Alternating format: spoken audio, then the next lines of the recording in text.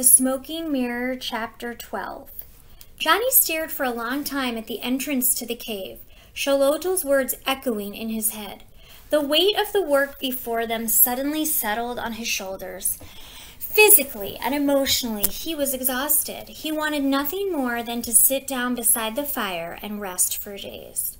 So instead, he shrugged and beckoned to Carol. Time to get moving. 6 more of these stupid deserts left. Carol sighed. I feel like I'm at the mall, going in and out of changing rooms. About that, I just wanted to half shift into the Jaguar boy or whatever. I think I can hold that form long enough to get down the mountainside. Haunted ruins, that's what's next. Do we really need an animal form for ghosts? Okay, it's worth a try. Johnny let his tonal come forward, stopping it partway through the transformation. With most of his attention on maintaining that unnatural blend of human and beast, he exited the cave and made his way along the dark path that threaded through the peaks and down the other side of the freezing mountains. The wolf girl followed close behind him, her labored breathing a sign of how difficult she found her transitional shape. Before long, however, the howling, icy winds were gone, and the twins reverted to human form with a sigh of relief. The mountain slope was gradual and carpeted with dead grass. Johnny's feet were pricked from time to time by burrs and thorns, but beyond that, the descent was pretty easy. Carol finally broke their sustained silence by clearing her throat. Johnny, I want to apologize. I haven't been there for you like I need to be. I took refuge in my friends and left you pretty much alone. That was wrong. Johnny waved her concerns away. Oh, that wasn't your fault, Carol. I'm the one who didn't want to share his feelings, remember? I just thought that if I didn't talk about it, that if I kept my pain really close, then Mom would be alive in me, you know? This is kind of stupid, but I was afraid that if I talked about it, I'd start accepting it, and then I would move on. I didn't want to, you know? Yeah, I get you. Well, the good thing is, we're a team again, right? Just like when we stood up to those bullies that one time. What were we, 5 years old? Johnny thought of the 2 of them, facing down a gang of kids 3 years older than them. He laughed at the image. Yeah, stupid Martinez kids. Their parents had them so spoiled, huh? But we didn't give them our toys that day, and we ran them off. That was pretty cool. Sure, Carol, we're a team again. The Garza twins. All we need are rings and a monkey. What? Johnny pretended to be shocked. Dude, I keep telling you, you need to watch more classic cartoons. Filling your head with a bunch of boring history is going to drive you nuts. No, listening to your weird pop culture allusions is what is going to drive me nuts. Dude, you're a girl. What do you even talk about with Nikki and all them? Because, yeah, your friends don't seem all up on all this stuff, you know, like pre-Columbian political systems and stuff. Just saying. Well, we don't sit around talking about action films and 70s cartoons. We, talk about... Johnny snapped his fingers. Boys. You talk about boys. Predictable. Carol flushed red and Johnny laughed. Oh, man. When she starts dating, we're going to have so much fun, Dad and me, threatening the stupid punks and all. If you're done mocking me, you might look down there. Carol gestured at the valley that now spread below them.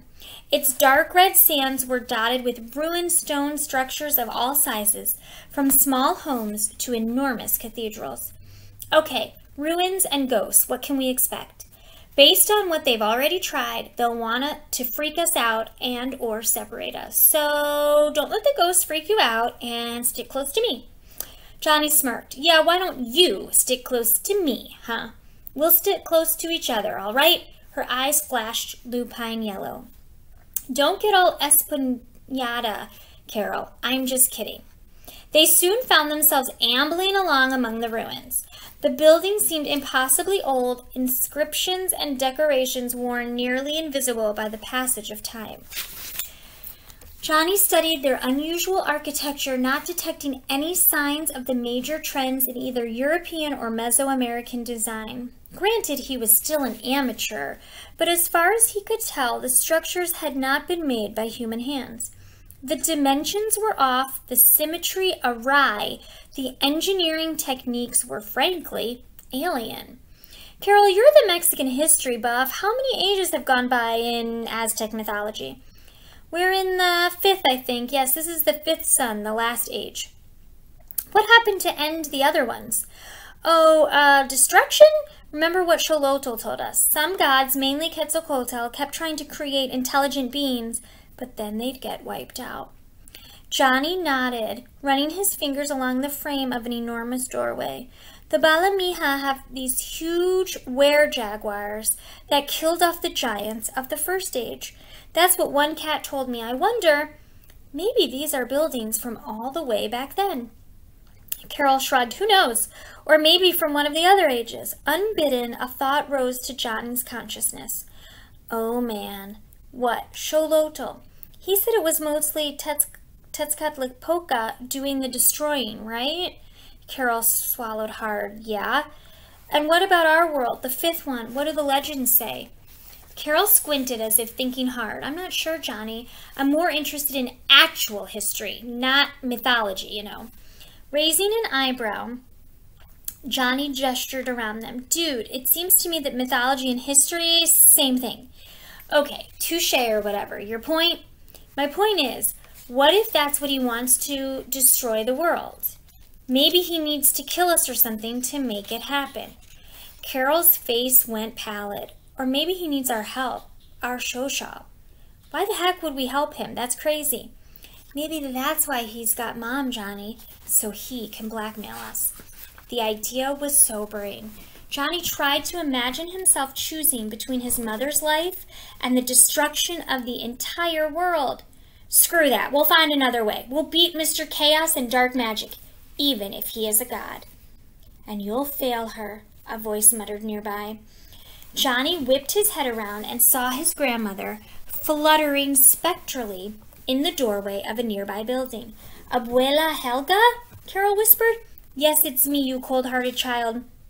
You sent me to my death, so you shouldn't be surprised to find me here in the land of shades. Wait, Johnny said, we sent you to your death, but you just let go, didn't you? You had been holding on, waiting to tell us what we were. Then you escaped.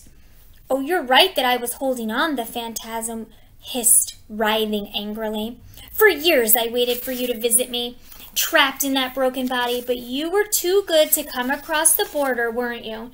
Too young and full of life to spend time with an old, crippled woman. Tears slipped down Carol's face. Oh, Abuelita, I'm so sorry. I was selfish and unthinking. Yes, raged the apparition. You are cruel, and as a result, you didn't learn of your abilities. Your mother had no one who could help her fight off the dark that crept round your home and dragged her down. This is all your fault. Carol was openly weeping now, and Johnny's chest felt like it would burst. This isn't right, though. She wouldn't treat us like this. She wouldn't even feel that way. Not Abuela. Shh, Carol, he muttered. Stop crying. It's not her. Turning to the specter, he repeated with more confidence. You're not her. You're some demon pretending to be her. Well, you can go tell your master I said his little tricks are worth crap. We're coming for our mother and we're coming for him. He wants Shosha, we're going to give it to him. But he ain't going to like it. You tell him that, you fake. Tell him to stick his kawale where the sun don't shine. Fool, don't listen to me then. Ignore me like you've done for years. You'll pay the price, and so will my daughter. With that, the ghostly form faded away. Johnny put his arm around his sister, urging her to continue walking. I know it wasn't her, Carol managed to say at last, but what she was saying was true. Maybe, but our real grandmother forgave us.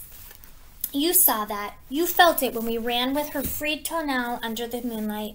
Whatever that was, it just used our own guilt against us. And when other quote-unquote ghosts appear, they're going to do the same. So get yourself psyched up. I'm sure this is just the beginning of the attack. They continued along the black road, which for a time became the cracked cobblestones of some broad ancient highway. Lined with massive headless statues and broad shattered plinths, the road led them deeply into the remains of a mighty city overgrown with thorny black vines. Pale moths and beetles scurried over falling granite blocks, and the eyes of vultures and ravens followed the twins as they went by.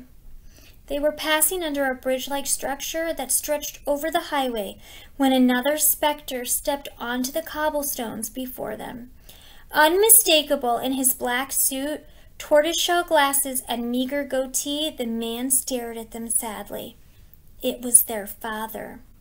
Putting out an arm to stop his sister, Johnny shook his head. "Forget it. We know you're not really him. Don't even bother. First place, he isn't even dead." "Oh, Johnny," the phantom whispered, his hazel eyes watery. "Of course I wasn't dead the last time you saw me, but I couldn't bear to be without your mother anymore.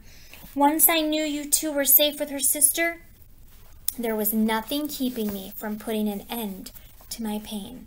Carol clenched her fist. "You shut up. Our father would never kill himself." "Wouldn't I? All those times you checked in on me, found me drunk and weeping in my study. Did you really never think that I might consider this option? I'm sorry, sweetie.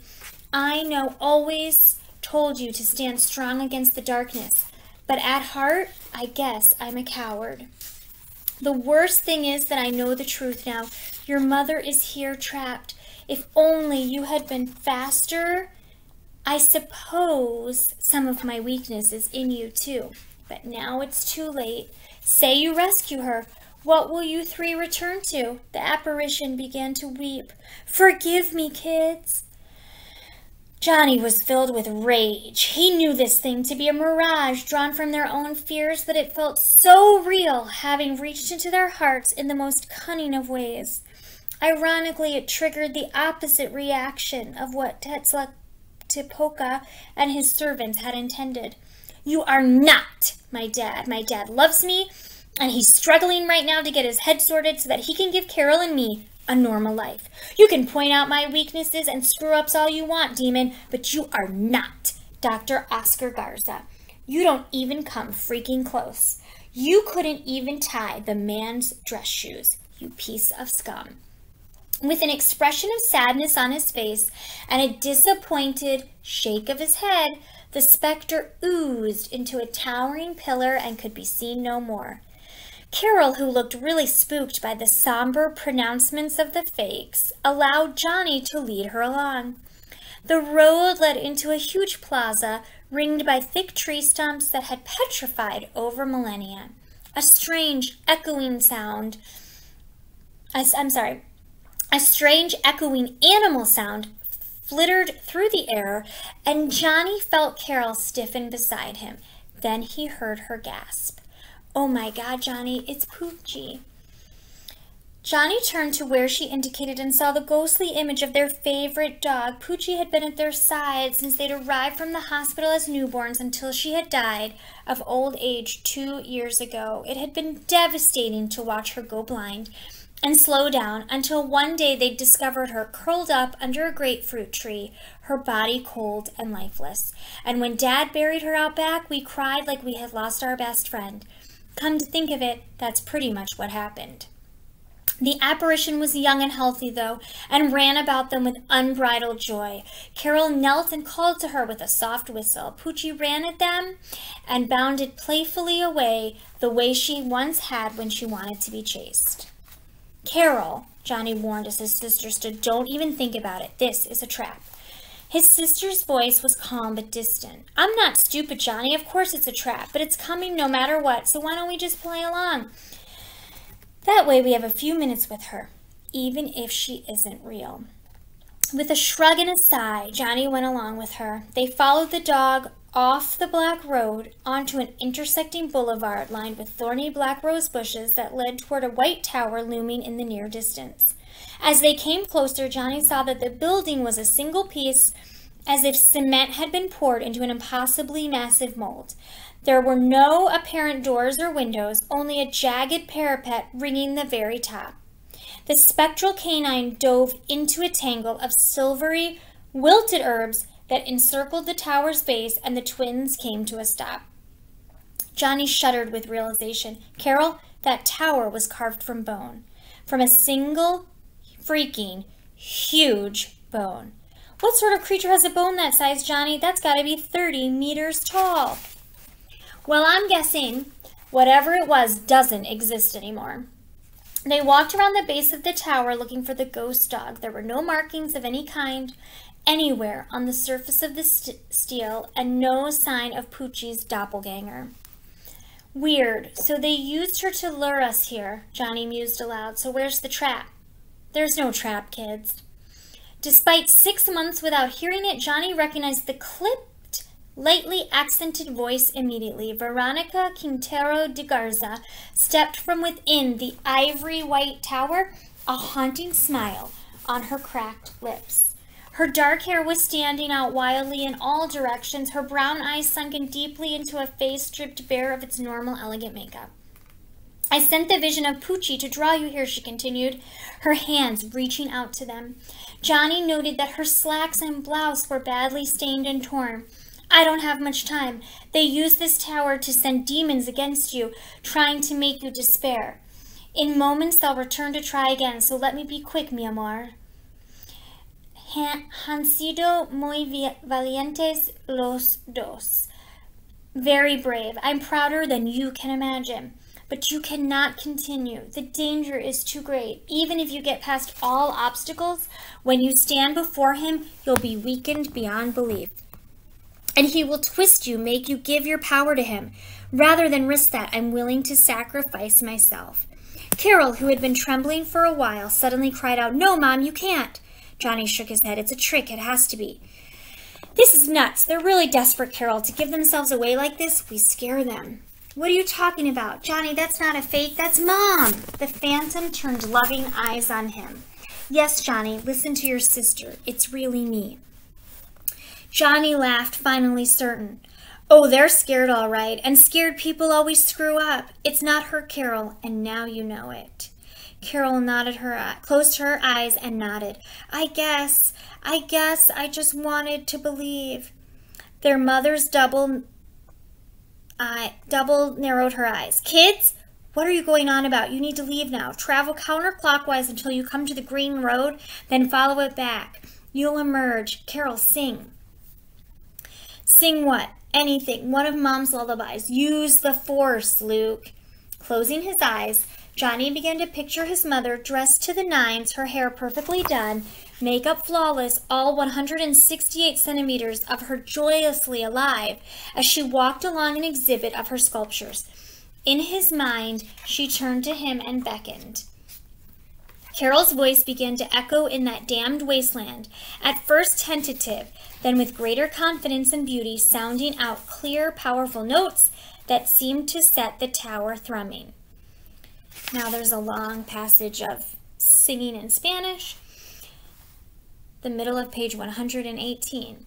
As the dark lullaby flooded his soul with memories, his mother's face loomed larger and larger, filling his mental vision. Her eyes crinkled beautifully, and she called to him as she always did, Juan Angel, ven acá, amor. Not Johnny, never Johnny. And in that moment, the love he had been bottling up within him, fearful of forgetting, frightened of losing the sound of her voice forever, came rushing out like a tide, and he instinctively directed it at the specter before him, shouting with authority he had never imagined he could muster. Show us what you really are. A muffled shriek made him open his eyes. Before them, their mother's form peeled away, revealing a pterodactyl-like monster with the backward bent legs of a rooster. Its human-like face was shattered and scarred, and as it spread its leathery wings, it shrieked again in bitter rage. Behold, Ishpustek, master of faces. Its voice was like the snapping of dry bones. And now I shall gladly rip yours from your foolish heads, you sniveling brats. Ishputek's wings beat the air twice, lifting about 4 meters. Then the demon dove at them, razor-sharp talons first. Seizing the screech owl feather, Johnny transformed, clutching at his clothes and spiraling away on an updraft. Carol was now a snatchbat, and Johnny caught a glimpse of her as she raked her own obsidian claws against Ishputek's already ruined face. Fly, Johnny, fly, I'm right behind you. Catching a strange rushing current, Johnny corrected his trajectory and then hurled parallel to the black road. Ahead, the sky wavered and seethed like summer air above the blacktop. Twisting his agile owl head, he saw his sister gliding behind him. Below her, rushing upward, was a cloud of black, Ishputek, accompanied by thousands upon thousands of ravens and vultures. Well, Carol, we're almost past this desert. I see the next one up ahead. Lava plains, right? Scarface and his feathered friends can't cross over. We're almost in the clear. The warm current soon drew them to a chain of volcanoes that appeared to serve as a border between the two circles of Mictlan. The mass of demonic birds had almost caught up when the twins winged their way between two bubbling calderas. An explosion of superheated gas and ash fried the hundreds of ravens and vultures who had not turned aside at the last minute. Wow, that was close, Carol projected. Yeah, those birds got fried extra crispy. We just need a jalapeno and some charro beans and we'd have an awesome feast. Gross! Yeah, well, after who knows how many hours or days in the underworld, I'm really working up a craving for some comfort food, you know. Anyway, 4 down, 5 to go. I think we're really getting the hang of this, yeah? And just look, a bunch of lava flows, great updrafts. I think we'll get through this desert quick. He glanced down just in time to see the enormous flying worm before it wrapped itself around him and plunged toward the fiery plains.